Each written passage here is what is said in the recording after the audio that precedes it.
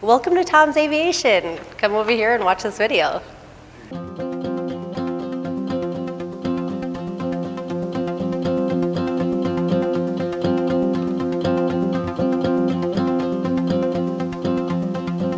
Good morning, Oshkosh. I'm Al Waterlou with Cirrus Aircraft, one of our Cirrus Aircraft Vision Jet sales directors. I live in California now. I just moved out from Chicago. And this is the coolest Cirrus ever. This is so innovative. It's the first all-black painted Cirrus aircraft, which is surprisingly, well, not surprisingly because it looks so good, the most often asked color combination. And it's really exciting that we're able to make this an all-black airplane just because of how the Vision Jet is built. It's literally 3 pieces of carbon fiber composite put together, and it is able to withstand different heats, and that allows us to be able to do really cool things with the Vision Jet and make it absolutely beautiful. These things are a lot of fun. I got to fly this in from California, so it was a really awesome trip. Flew from Orange County, California, stopped in Pueblo, Colorado, and then flew here to Oshkosh and got to do the warbird arrival in this. Pretty amazing. So it was a great trip. Flew it by myself, 31,000 feet.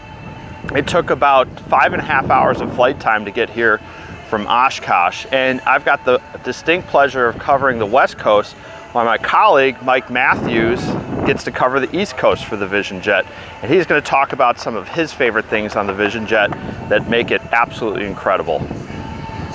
Good morning, Oshkosh. This is my colleague Al mentioned. I'm Mike Matthews, Regional Sales Director for the Vision Jet.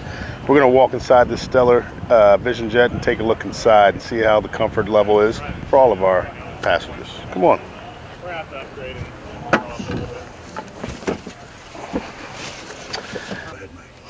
All right, Oshkosh, we're sitting inside of the G2 Plus Vision Jet cockpit. We have the G3000 cockpit, the GTX touch controllers. This airplane was built so that every passenger, every occupant of this airplane has an experience, from the pilot to the co-pilot to the 5 people behind them. So as you can see, a lot of the features in this airplane are just like our SR series aircraft. We do that on purpose, right?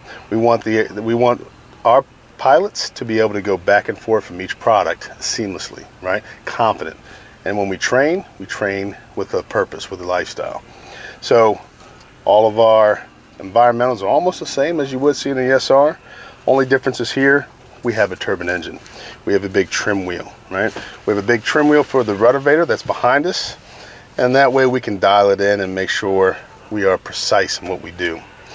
The biggest transition piece from the SR to the SF is going to be the gear, right? So gear up when we're taking off, and we make sure the gear comes down when we land. Circuit breakers on each side, right? I have one for the pilot and co-pilot, and of course we have our side yoke for controlling the airplane. Flaps look the same, almost the same. We have an automatic fuel controller. Something that is pretty darn cool, we have auto throttles. So through our auto throttles, we can control the speeds either through our FMS, which means through our flight plan, or we can manually control it through what we want to do in flight. We set our altitude, we still have heading, the autopilot looks the same as in our SR. Again, the only difference is going to be these GTX touch controllers. The beautiful thing about this is a Garmin cockpit. So if you know a Garmin product, you're a Garmin pilot. You can get in and out of this airplane very easily. It's just buttonology. Something that is very familiar to Cirrus pilots, we have the parachute handle, right? 40 pounds of pressure, and instead of coming out of the tail like it does in the SR, it comes out of the nose of this airplane, right? This is we call this area the surfboard. It starts here with our emergency equipment and it runs all the way back to the rear of the cabin. This new feature by Garmin, the Safe Return Auto Land. It's a feature that it was standard, if you will, in most Garmin, we'll call it auto throttle aircraft. You'll see it on the TBM aircraft, you'll see it on the M600 aircraft, and it's a standard feature on the Cirrus Vision Jet. So just like I said before, every station in this aircraft has an experience. I'm sitting right now in the left seat just by the door, right behind the pilot. You can tell that I have plenty of room and space. I moved the seat ups to a position where I would fly if I was a pilot, and I can just relax, right? It feels like a commander's chair. These are complete seats, very, very comfortable. What I would like to do if I'm a passenger, I sit back, watch TV. I can play play video games with my kids. I can work on a business presentation. I can watch Netflix.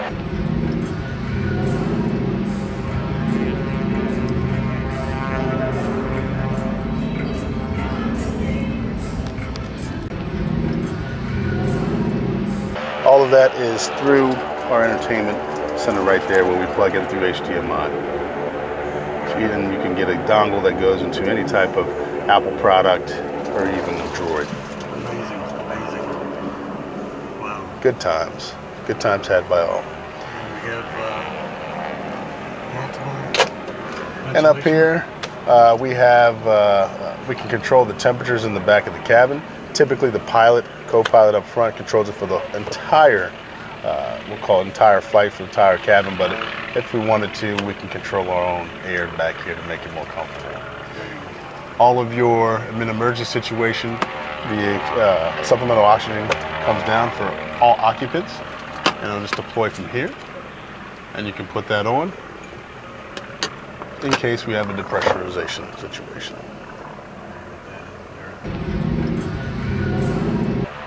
All right, as you can see here, this is the upgraded REV interior. It is Alcantara everywhere, and we have carbon fiber, beautiful accents all over the cockpit. It is the highly selected choice for most Vision Jet owners. They're either doing a customization package or the REV. It does come in base colors where you can get the choice of 3 or 4 different leather colors. But this is, as you can see, a beautiful aircraft. It's quieter, it's luxurious, everyone loves it. So a little bit different than the piston, the SR series aircraft. We have a fuel controller that actually will automatically meter your fuel into the engine. Right now it's set in the auto position, and that's where we are during flight if need be. If we find that we need to go, the right tank is more than the left tank, you can actually manually switch it to right to left, but the middle auto is where we want to be. There you go. Does it cycle like every 2 minutes left and right? So it's going to cycle every 2 gallons really? to each tank. So every 2 gallons it's going to sense and go right to left. Sometimes if you're climbing, you have a higher power setting and it's pulling power or pulling fuel quicker, you may have an imbalance. Or if you just, you make a fuel stop and you ask for 50 gallons a side, you may not be even. It could be not even. So we manage that. We have visuals on that, and we manage that in flight, and we take care of it. There you go. Great. Well, that was an excellent interior tour by Mike. He's taught me how to really appreciate and understand how this airplane has been put together. And there's a lot of Cirrus instinct that translates from the exterior, just like in the SR. So you as a Cirrus pilot, moving in from one of our SR models all the way into a Vision Jet is super simple. There's a handful of different things on the outside of the airplane that really enable that. One, it's the wing. This wing is designed very similarly put together, just like the SR. On the SR, you would normally have a big break in the middle, and there'd be a physical break. We still have that in this wing, but the wing is actually twisted. So the outer portion of the wing takes care of the aerodynamics, the low-speed aerodynamics. The inner portion of the wing takes care of all the high-speed aerodynamics. So what that really means is that when you're coming into land in a Vision Jet, you're coming into land touching down at 85 knots, just like you are in the SR. But when you're up at altitude at 31,000 feet, the inner portion of the wing really takes over and you're doing 310 knots at that point. Super cool. My other favorite part that makes this airplane really easy to fly is this engine. The jet engine made by Williams, it's an FJ33, puts out just over 1,800 pounds of thrust. And the thing that really makes this airplane super easy to fly is that engine is fully controlled by an engine computer. We call it a FADEC. fully automated digital engine control, and that is fantastic. The engine, there's no more hot starts. It's literally a push button to start and turn on and turn off the engine, and the computer has the rest. If there's any abnormalities, the computer's gonna fix it and protect the engine. So you can just literally push the throttle forward really fast. There's no coughing of the engine because the computer will automatically spool up or spool down the engine and whatever you command based on the power lever position. The boots on this airplane are really cool. A lot of questions around these sitting at Oshkosh all week and bringing a lot of excitement to it, is that this system is simple. It's designed to take it down to a one decision point. So what I mean by that is that, let's say you're flying around at 10,000 feet, you're getting vectored for an instrument approach somewhere in the winter, and it's cloudy and there's icing. All you have to do is look out the window, see how big the window is on the exterior, look on the wing, and you answer one question. Am I picking up ice, yes or no? If the answer is yes, you turn the system on and let it run until you get out of the ice and icing is clear of the airframe. So it is simple.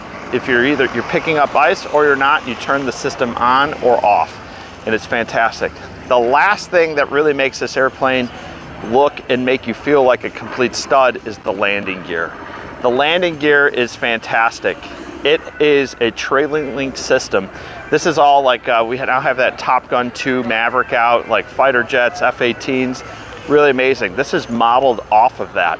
And not only do trailing link landing gears make you feel like you had a great landing every time, nice and smooth touchdowns, but they make the landing a lot safer. And what happens with the trailing link landing gear is that when you touch down, the struts compress and it holds on to the energy, so you don't have any of this bounce back.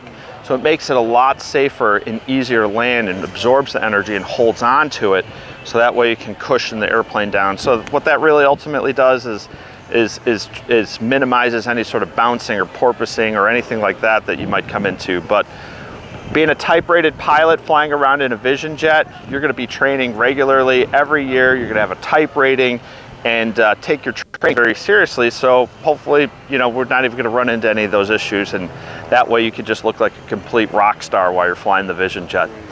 I'm so glad that you were here at Oshkosh this year. It is fantastic seeing you guys. And TomsAviation YouTube channel is one of my personal favorites, so definitely check that out.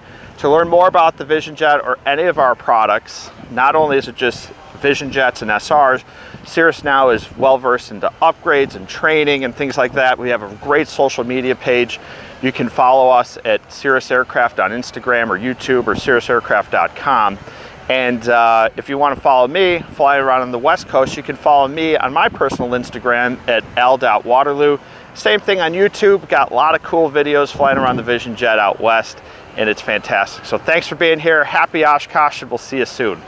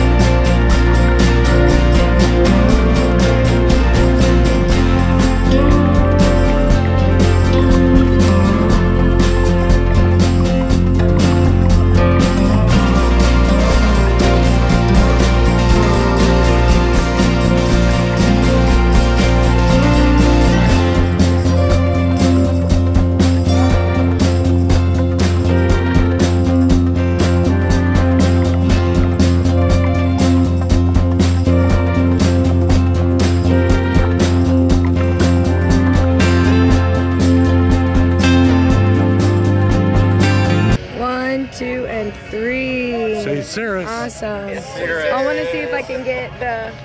All right, ready? 1, 2, and 3. Please like, share, comment on our channel, and subscribe here.